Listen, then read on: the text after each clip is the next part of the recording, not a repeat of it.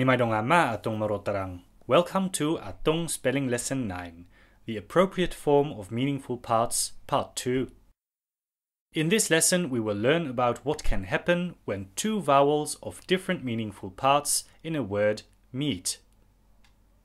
Remember that Atong has 6 vowels, namely A, E, I, O, U, and E.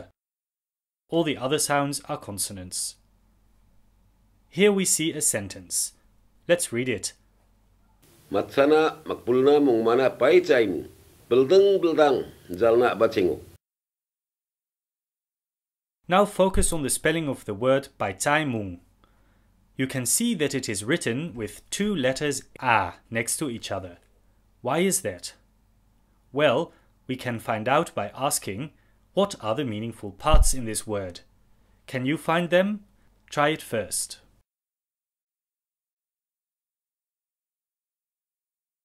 Katami ca del ma del nogabado pai.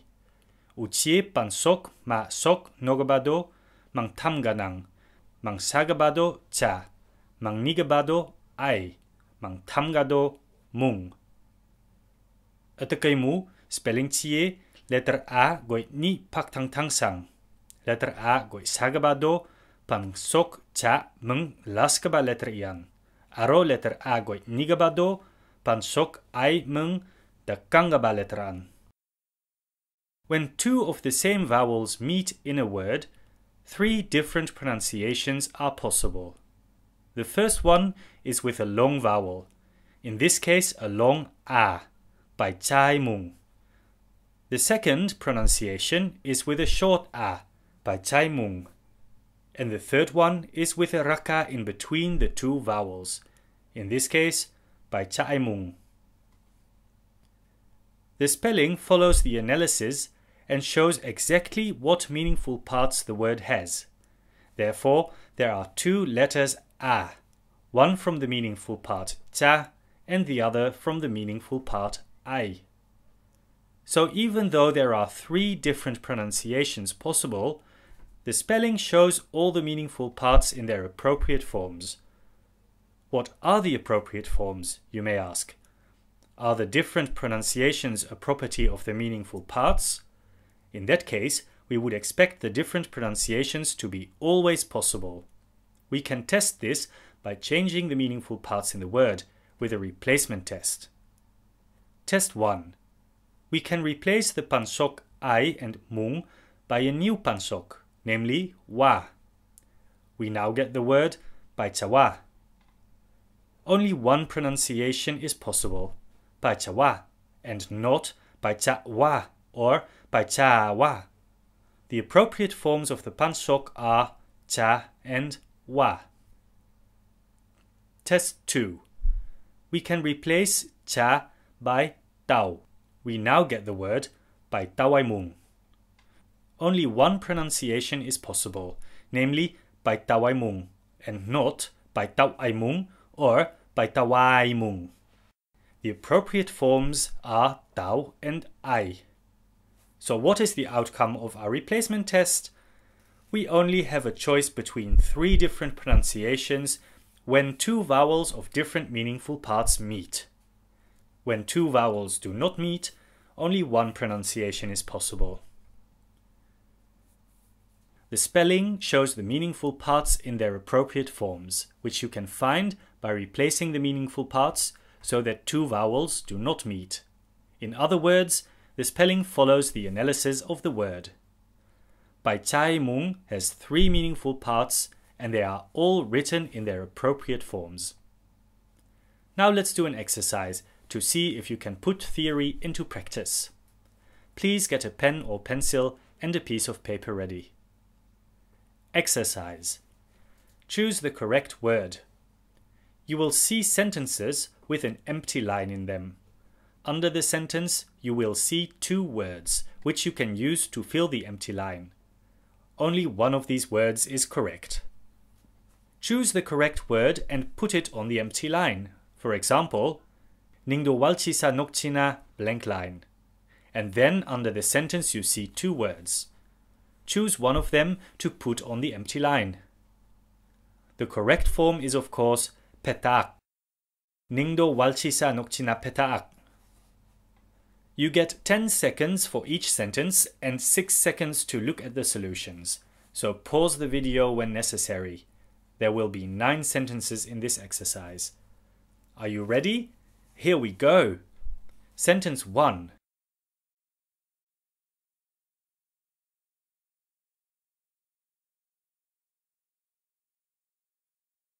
Solution.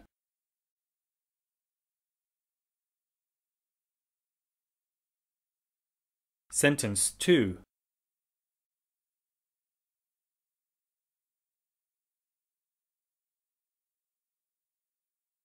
Solution.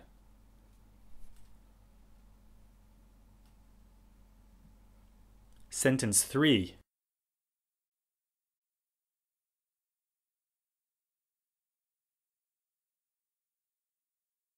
Solution. Sentence 4.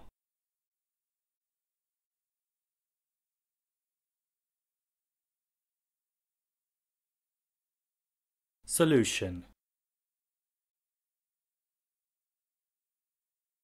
Sentence 5.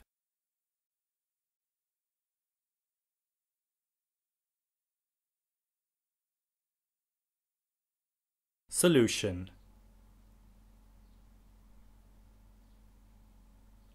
Sentence 6.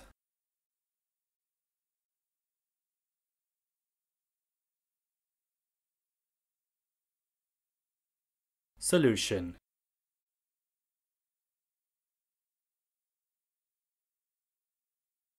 Sentence 7.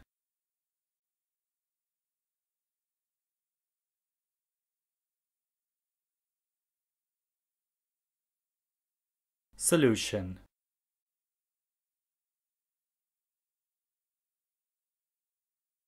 Sentence 8.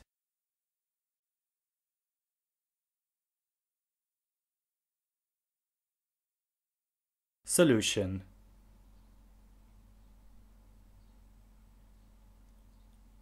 Sentence 9.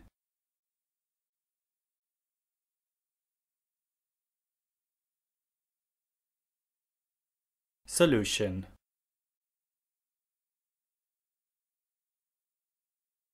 Exercise Jammok. So, to repeat, when one meaningful part ends with a vowel and the next meaningful part starts with the same vowel, then two of the same vowels are written directly next to each other. For example, in the word petaak, as in the sentence Atong walchi hak basang mi petaak. There are 3 possible and correct ways to pronounce 2 vowels side by side. One possibility is that the 2 vowels are pronounced as a short vowel, walchi hak basang mung petaak. The second possibility is that the 2 vowels are pronounced together as a long vowel, as in walchi hak basang mung petaak. And the third pronunciation possible is that the 2 vowels are pronounced with a raka in between them, as in walchi hak basang mung petaak.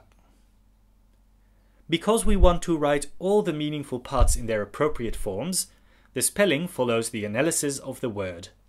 What are the meaningful parts? We see the dl, pet, and the sok, a, and ak. We can do a replacement test to check this. We can replace the sok, a, by its opposite, ang, and then the sok, ak, has to change to ok. So we find that pet, a, and ak are indeed the meaningful parts of the word petaak. Because of the difference between the pronunciation and the spelling, we need another spelling rule.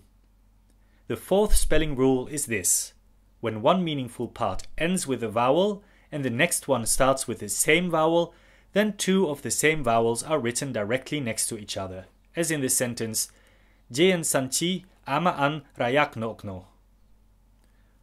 We can analyze the words in this sentence like this, with the dl in gold color and the sok in green color. Of course, when the raka is part of the meaningful part, it is always written, and in those cases the 2 vowels do not actually meet. For example, in the word saak, as in the sentence Jean sanchi ama an mai saak nokno. In the analysis, we can see that the raka is part of the ta'dil of the word sa'ak. In the next lesson, we will focus on something that we have already seen many times, but we have not yet talked about, namely that some meaningful parts have more than one form. Chakugabakam jamok. Chaigabao ma, chaigabao ma, chaigabao metela. Sengabaga ng chido ma atong babal na sikchido, iye pidio chama chiga nanga ba saigaba hapchi sayaribo. Iye pidio wow nem nukwachi, like button chi sikdabo. Walnam.